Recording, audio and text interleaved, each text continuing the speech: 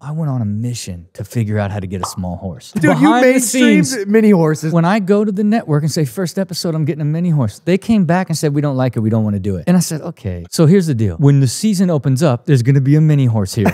So it was the realest moment of Big Black being like, man, sure you want this big horse? I had committed and it was like, yeah. You know what I mean? Never had a relationship with the horse. We were never cool. Imagine all those MTV producers are like, we told you. No, at this point, they're like, it's gold. You're a genius. A mini horse is such a good idea.